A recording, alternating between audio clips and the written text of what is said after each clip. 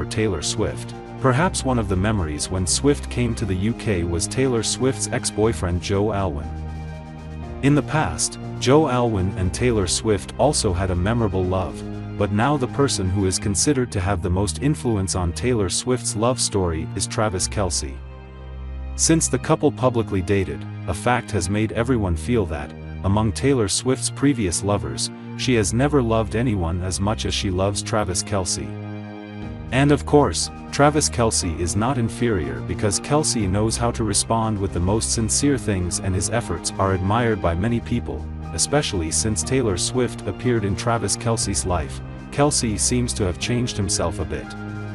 However, some people think that Kelce has lost his style. But we all understand one thing: Travis Kelce is a man. He has his own choices, and no matter what he has done and is doing, Travis is still the best.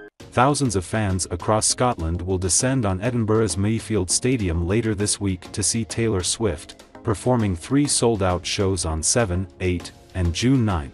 The singer will undoubtedly bring in the crowds, with many people expected to travel via car. City of Edinburgh Council has announced a number of road closures in preparation for the event. The area around Scottish Gas Mayfield will be particularly busy, so restrictions will be in place to ensure residents and concertgoers alike are safe. An estimated 220,000 fans will attend the concerts over the 3 days, according to the council. This will be a new record for attendees at a Scottish stadium.